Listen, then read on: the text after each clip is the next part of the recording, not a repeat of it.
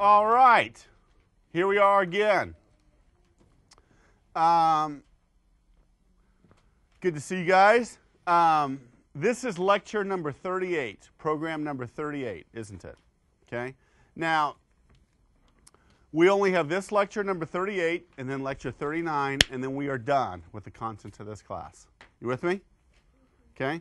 So we have this class period and the next class period to do chapter 11, and then we are complete with the content of this class. All right? So we're getting to the end of it, aren't we? Okay. I'm going to put up one thing here on the overhead real quick. For you folks here, face-to-face, here, I'm going to go ahead and just show this on the overhead while I'm talking. They don't need to see me. If you are at home, you can pause this and copy it down. For you folks here, face-to-face, I handed this out to you, so I don't need to wait for you to copy it. Okay?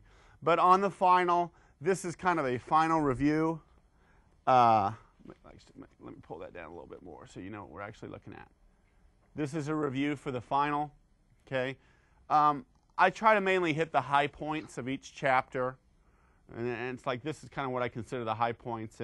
And you might think, well, this just sounds like everything. Why don't you just make a page that says know everything?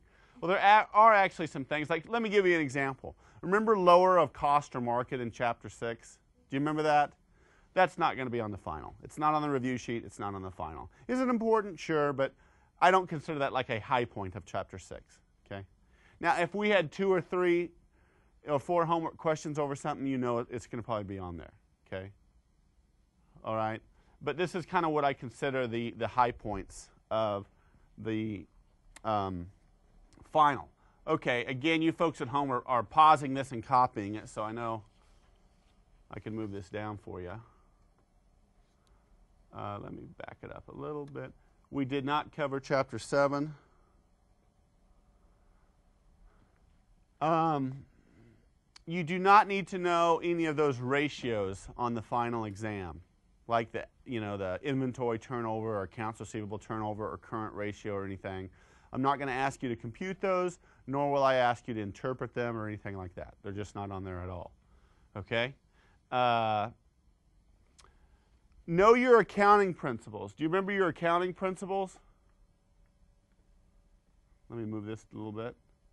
Remember your accounting principles, your revenue recognition, your cost principle, your going concern, etc. Know those. I'd like to ask about those. At this point, you should know your account balances and which financial statement accounts are on. Okay?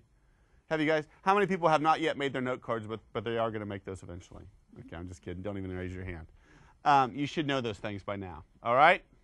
So that is that for the final review. You can start studying for that. Let's go ahead and any other questions on the final? Anybody? Okay. You folks at home, you know the window of time because I'll email it to you, or it's probably in your syllabus actually, but the window of time when you need to take your final. Remember, the final everybody has to take the final, and the final counts for everybody. It cannot be one of the tests. Nobody can drop the final. Okay? All right? The test that you drop, your lowest test score, is one of the first 4 tests. Cool? All right. Let's go ahead and dive into our chapter 11 homework.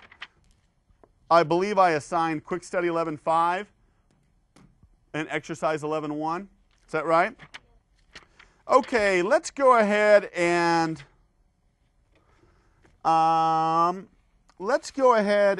do Exercise 11.1 first. Okay? Let's go ahead and do Exercise 11.1 first. All right, so let me get my... Hey, can I borrow your pencil here, or your pen? Yeah, sure. Okay.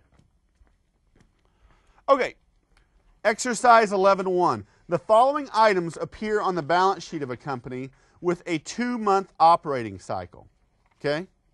Identify the proper classification of each item as follows. Put C if it's a current liability, L if it's a long-term liability, or N if it's not a liability. Okay? Let's do that. Now, some of these we haven't talked about yet, so you would have kind of had to read in your book, but that's okay. Number 1, sales tax payable. What is that? That is a current liability. Remember, we define current liabilities and long-term liabilities as it's current if it's due within the next 12 months. It's long-term if it's not. Okay? Number 2, FUTA taxes payable. Now, that was something that we'll talk about a little bit today. That's unemployment taxes that the employer has to pay. That is current. Okay? So number 2, FUTA taxes payable is current. Number 3, accounts receivable. What is that? That's not a liability. That's an asset.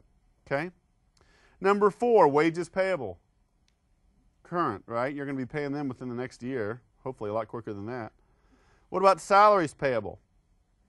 Also current. Do you remember the difference between salaries and wages? Salaries are for like you make $50,000 per year. Wages are for like hourly people. You make $15 an hour. Okay? Number 6, notes payable that are due in 6 to 12 months. Current. Number 7, notes payable due in 120 days. That's also current. Number 8, current portion of long-term debt. It's current. We're going to talk about that a little bit today, but that is current. Number 9, notes payable that mature in 5 years or long-term. What about notes payable that are due in 13 to 24 months? Long-term. Also long-term. Okay? All right, any questions on those, folks? All righty, let's go to Quick Study 11.5. Okay? This has to do with short-term notes payable, correct? All right, let me read this. On November 7th, 2011, Ortiz Company borrows $150,000 cash by signing a 90-day, 8% note payable with a face value of $150,000. Number 1, they want us to compute the accrued interest payable on December 31, 2011. Then they want us to prepare the journal entry to record the accrued interest expense at December 31, 2011. And number 3, they want us to prepare the journal entry to record payment of the note at maturity. Okay? All right, let's do that. Let me get my marker. Okay, the way we compute our interest,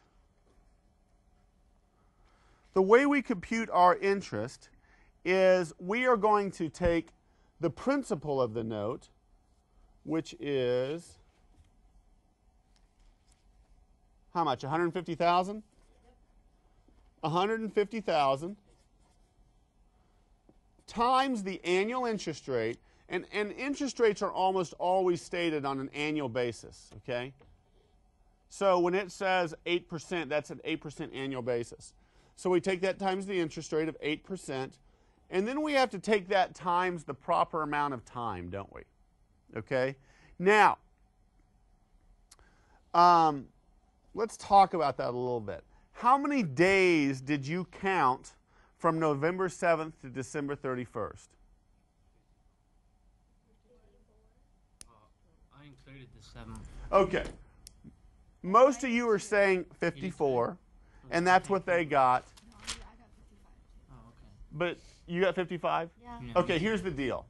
I'm not really concerned about if you got 54 or 55 or 53. Okay? On a test, I would say pick the one that you're closest to. Does that make sense? Yeah. Okay. So if you did 55, you shouldn't. It's going to be off by a little bit, but pick the one that you're closest to because you're going to be pretty doggone close. Does that make sense?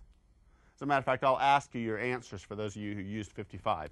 They used 54, but a lot of people are like, well, do you use the day they started on, or they don't know where to go?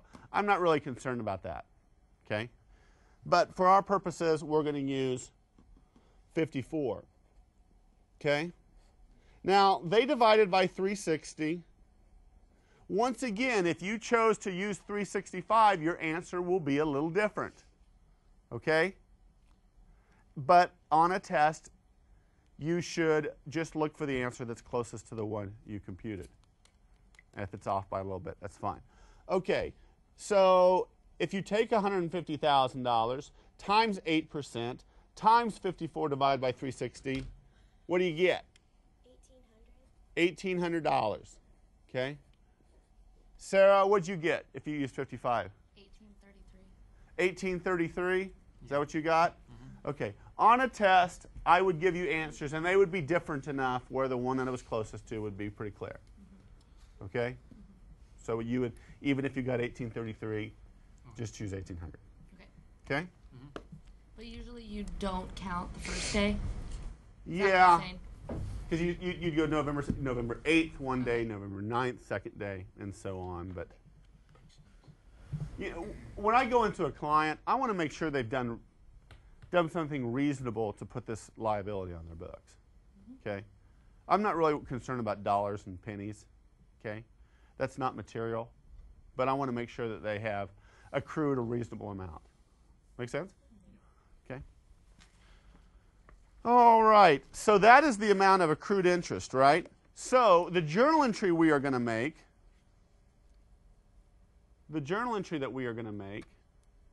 is we're going to debit interest expense and credit interest payable for $1,800 on December 31st of 2011. Because we're going to show, let me cover up the rest of that answer. We're going to do our financial statements as of December 31st, 2011. And even though we don't have to pay that interest of $1,800 on that day, we need to show that it is a liability. And we need to get that expense booked into the proper period. This goes back to Chapter 3 in regards to adjusting journal entries, doesn't it? Okay? All right. Then they want us to say in Part 3, what was the journal entry to record payment of the note at maturity? Okay? All right. Well, here is the entry right here. Did you guys come up with that? Now, again, I do it a little different than the book does it. I like to always ask myself, what's the total amount of cash that I'm going to have to give them? Well, I know we're going to have to repay the principal of $150,000, right? Correct? And how much interest am I going to have to do? Total interest.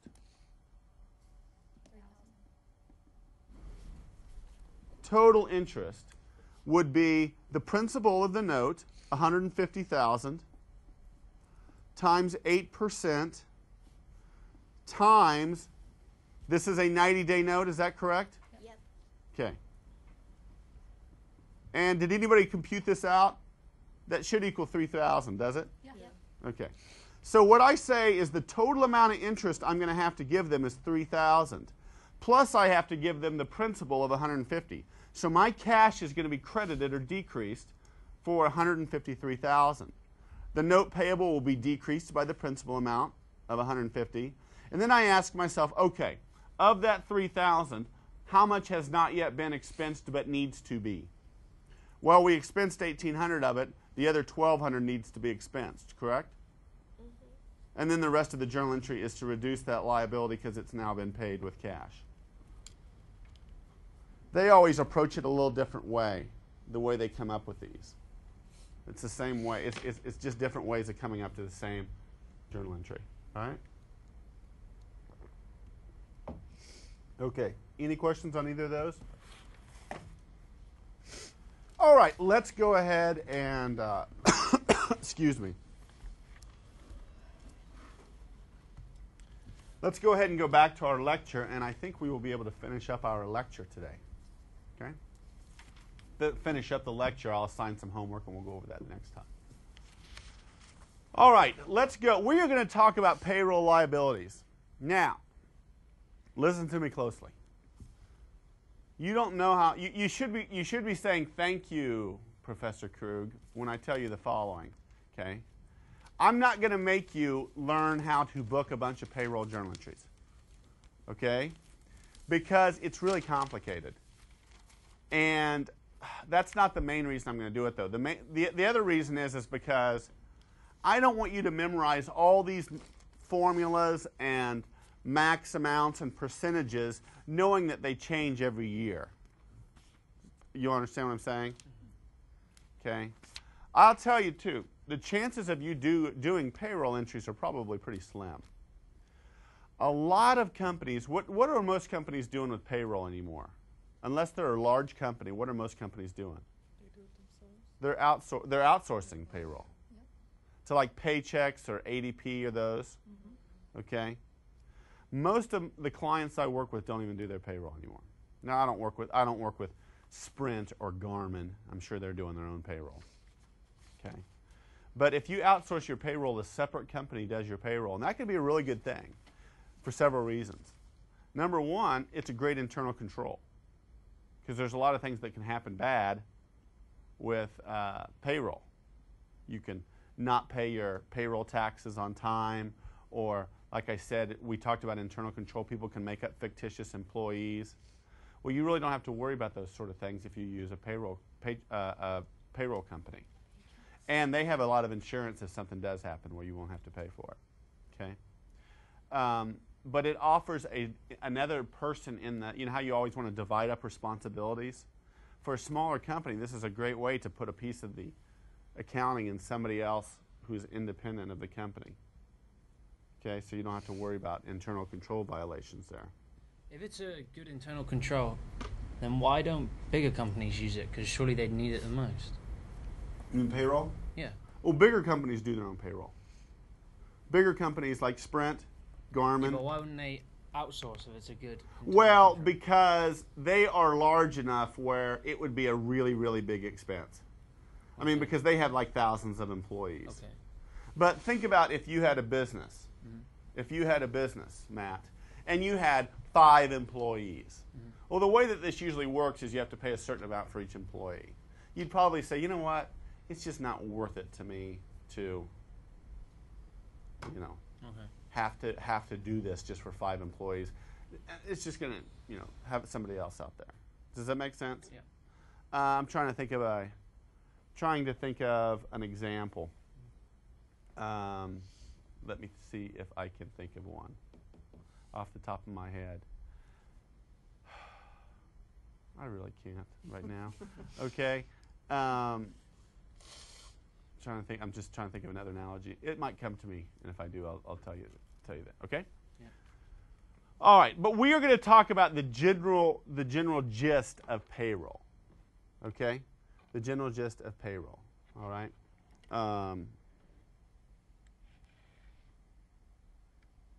I'll give you an example. I just came up with an example. Okay. Let's say that you are a really small company, and you had certain legal things that needed to be done by a lawyer. Okay.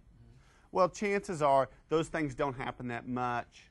So when you do, you just hire an outside lawyer. You with me? Yep. You outsource it. Okay. But let's say your company keeps growing and growing and growing and growing and getting bigger. Do you see at some point it makes sense to hire a lawyer that works at the company to take care of that stuff? Because there's enough information that needs to be gone through with an attorney, and it makes more sense and it's more cost effective to have an in-house counsel. Does that make sense? Yeah. It's kind of the same with payroll. If you just have a few employees or even a few dozen or 3 or 50, 60, 70, 80, it may just make sense to just have somebody else do it. You have thousands, it's like, okay, we need to bring in our own payroll people. Okay, so there's your analogy. Is that a good one? Yes. Awesome, okay. All right, let's talk about payroll.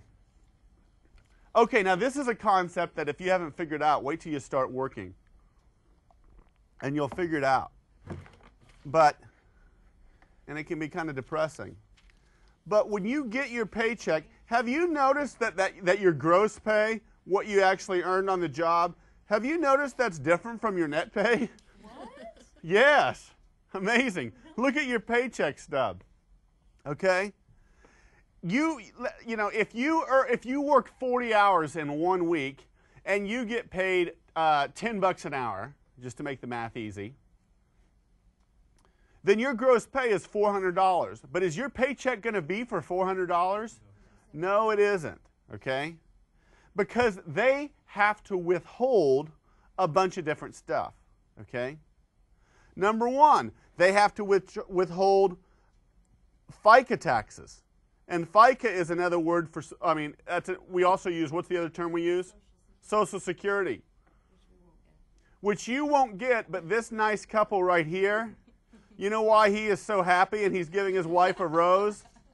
Because he's saying, hey, that young generation is giving us a lot of Social Security money. Here's another rose, honey. And next week we're leaving for our 4-week cruise on the Caribbean. Okay? So you've got to pay your FICA. You also have to pay Medicare taxes to pay for prescriptions for Harold and Dolores. Okay? Then you've got to pay your federal income tax, okay? To help pay for the military, the postal service, the bank bailouts, okay? All that sort of stuff. Then you have to pay your state and local income taxes, correct? Now your state income taxes, those goes towards things like paying my salary. Thank you, okay? Some places you live, there's also a local income tax, isn't there? Like if you have the privilege of working in Kansas City, Missouri, there's a 1% earnings tax, isn't there? Okay? And then there might be some voluntary deductions. Now those might be things, those could be a variety of things, and just leave it on the PowerPoint if you would. Those could be things like union dues, or maybe you have told them you want to withhold money for a certain savings account for college for your kids, or maybe you give to the United Way or something like that. But the company is withholding, in that example, all this money because they've got to remit it to other people. They don't get to keep it either, right? I think this example is kind of humorous because up here it looks like there's 3 $100 bills, right? So would that, by my math, that's $300, right? And so when all this is taken out, then how much do you get? $1. You get $1, okay? Now that's a slight exaggeration. I think I would get like, out of 400 a week, I'd get like 271. Yeah. Something like that. Yeah, they withhold a bunch of stuff, don't they? Yeah. Okay? Now I'll try not to get too many editorial comments or political comments in here, but this is a concept we all deal with, right? Yes. Okay? And as you make more money, they withhold more, okay? If it makes you feel better, though, Harold and Dolores are really looking forward to that 4-week cruise on the Caribbean, okay? So at least somebody's happy, all right?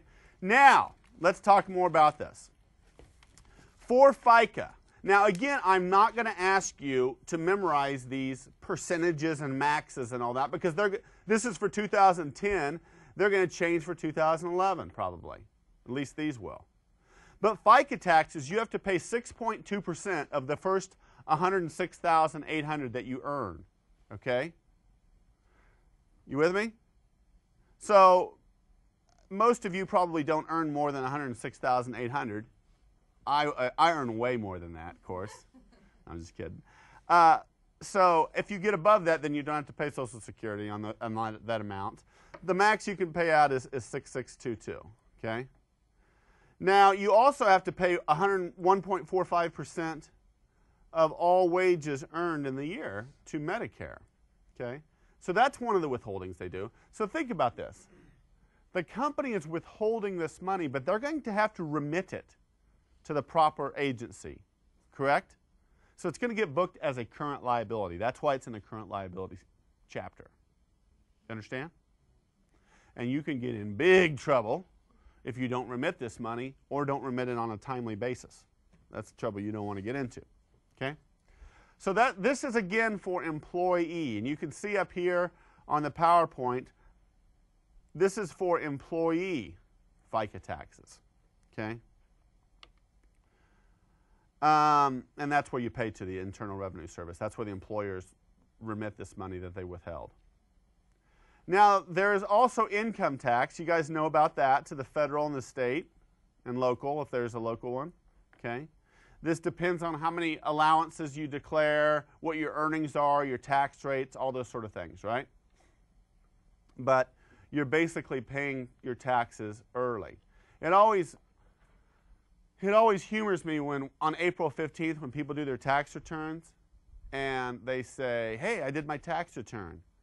I don't owe anything. As a matter of fact, I'm getting $100 back. I think some of these people think that they did not pay any income tax. You see what I'm saying? That's not true. I hate to break it to you. You paid income tax. You just paid early and you paid $100 too much, so they're sending you $100 back. In a way, you gave the government $100 interest-free loan, didn't you? Okay? So don't be under the fault. And the government would like you to believe that misnomer. Okay? But you're paying income tax. Okay? It's just that you pay it with your withholdings. And on April 15th, you figure out, did I pay too much? Did I pay too little? Do I owe a little more? Do I get a little refund? Okay? All right? Isn't there if you don't earn a minimum, you get it back? You get everything back? A real minimum, yeah. If you have a full-time job, you're going to be beyond that. There's something else too, though, because I get everything back, and I think it's just because I don't live here, which is kind of stupid. But well, because you're a citizen of Great Britain, right? yeah. Yeah, so, yeah, and I don't want to go down that road because most people who watch are not citizens of Britain. But, yeah, you're in a foreign country, right? Yeah. As a matter of fact, you're here illegally, aren't you, man? No, I'm just kidding. Wait, what? Wait, what? No, you are here as a student, and you're right. There's some sort of things as far as you're not a citizen of this country, so you probably get your situation's going to be different than everybody else's. Okay, and if you earn if you are at the poverty level or way below, you may not pay any income taxes. I'm confident that you guys won't be at that level, at least for long. Okay, so people are like, you don't know my situation. Okay. All right, like I said, there's also voluntary deductions in regards to things like union dues, savings accounts, pensions. Maybe you have to pay some of your health insurance, so they have to remit that to the health insurance company, charities, okay? All this stuff that is withheld, though, employers are going to have to remit this, aren't they? Okay? And it will be a current liability.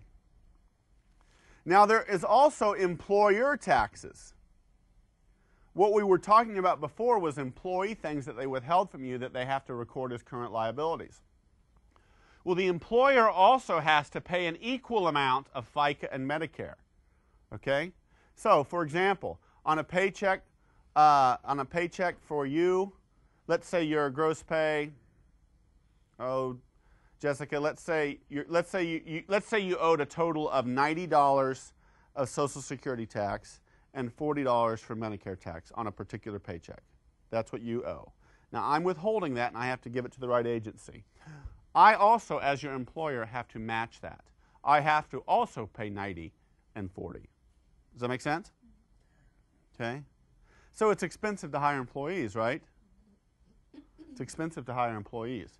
When I had my own company, I didn't hire any employees for a number of reasons. Number one, I didn't trust any of them, okay? Because the company I was dealing with was information that would easily, I didn't want to lose control of this information. And number two, I just didn't want to hassle with paying all these employer payroll taxes.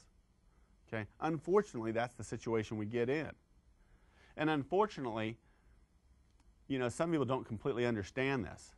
And they're like, tax the companies, tax the bigwigs, tax all this. Well, I understand what they're saying, but you have to also understand there comes a point where people say, you know what, we're going to get rid of some of our employees. It's just too expensive to hire employees, right? It's too expensive. Or we'll outsource them. Let's outsource it overseas, okay?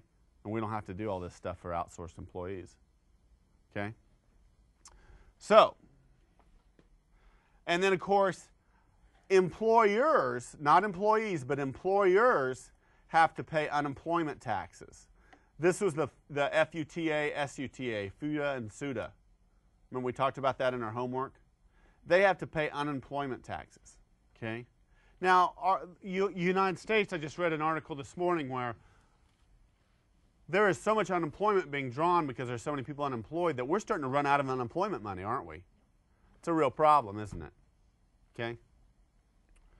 All right, let's talk about multi-period known liabilities, okay? Now, you can kind of read about this section in your book. I'm going to simplify it a little bit, okay? and you can read that on the slide. I think it's kind of being more confusing than it needs to be. Here's the main concept I want to get across. Let's say you have a mortgage payable.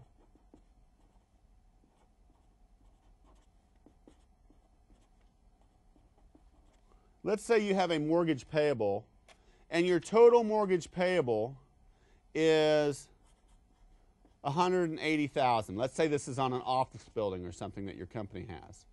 Okay? So you have a mortgage payable of $180,000. Okay? Now let's say $2,000 of that principal, not of interest, but $2,000 of that principal is due within the next 12 months. Okay? And the other $178,000 is not. Okay? You with me? Well, the $2,000 principal that's due within the next 12 months, that would be in your current section of your financial statement. And that would be called the current maturity of long-term debt. And then this long-term section would be in the long-term liabilities of your balance sheet.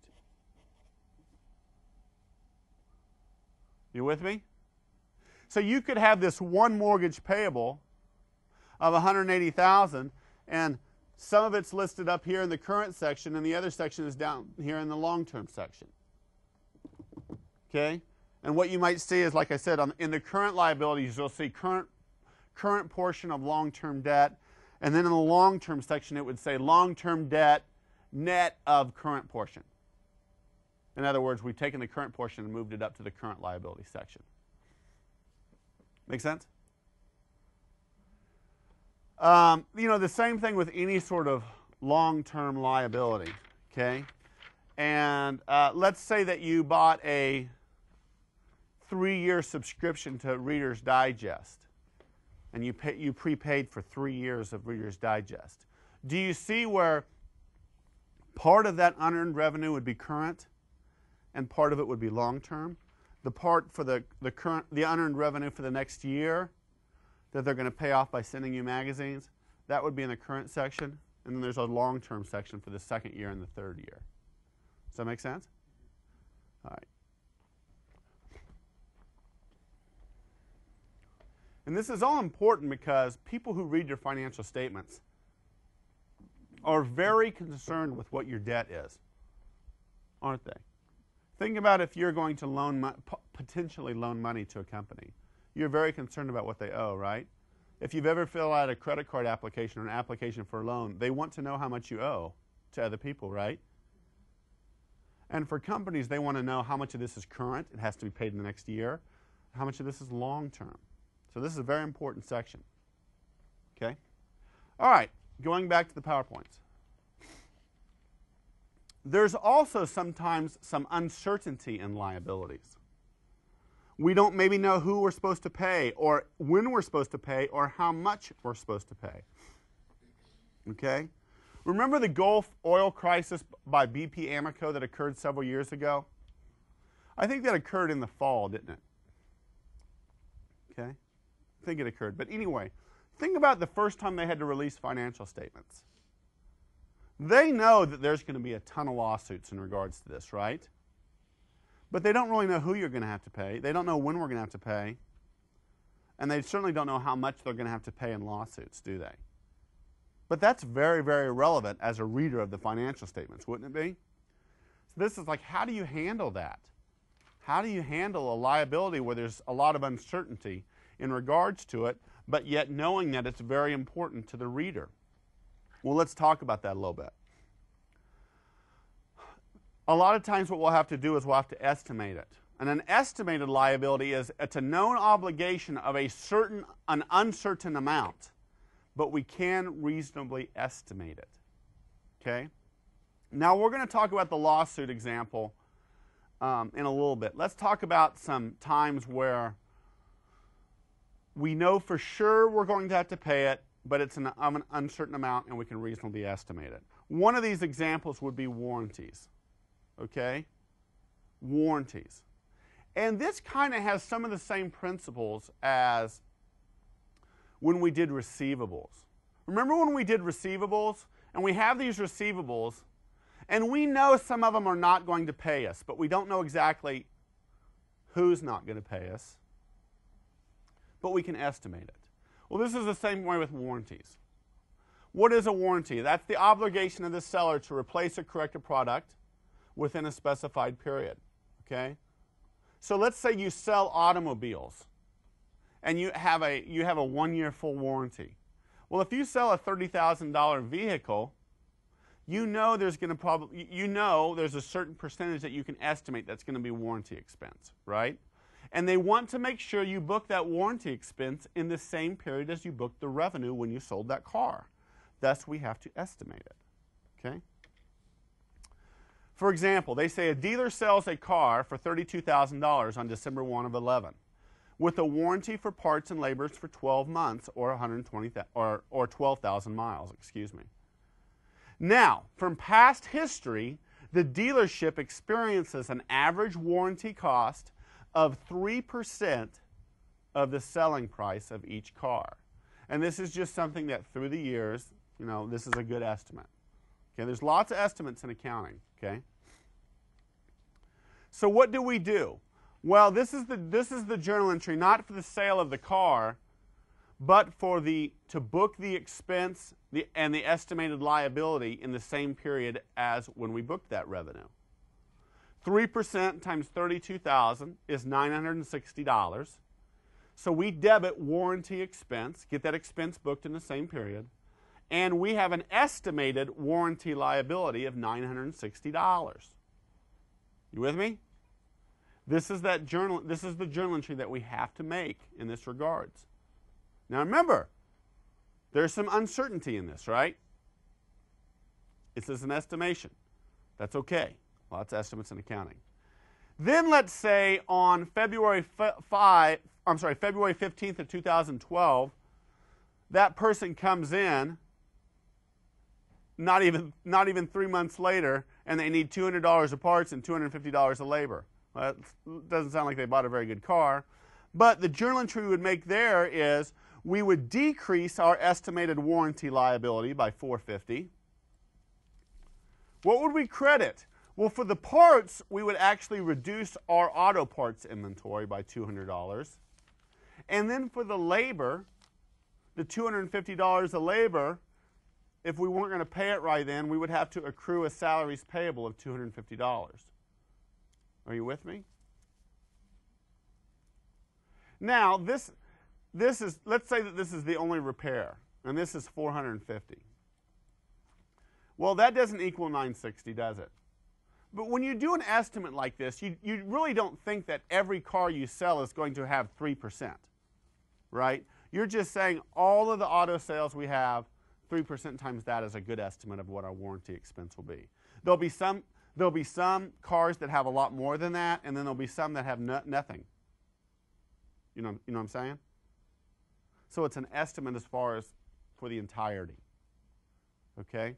And you can monitor that estimated warranty liability account. Maybe you're estimating too high. Maybe you're estimating too low. Okay? Just kind of like bad debt expense, right? You're going to use the history of the company to help you prepare your estimate. And when I would go in as an auditor, I would look at these sort of estimates and I'd say, is this reasonable? Okay? If we had to, could we validate how we came up with this and why we're using it? Okay? So that's for warranties. Oh, I think we're going to end there. Yeah, we're going to end there. We're going to end with warranties. And so the next class period, here's what we're going to end up doing. We're going to talk about some new stuff in this lecture next time, and then we're probably going to do the homework in that class period too, because next one's the last one, right? Okay. But if you can, please read about the section on contingent liabilities in your textbook. Okay? Read about contingent liabilities in your textbook. All right? And then what we talk about next class and learn about will make a lot more sense. All right? So read about contingent liabilities, and let me give you your homework.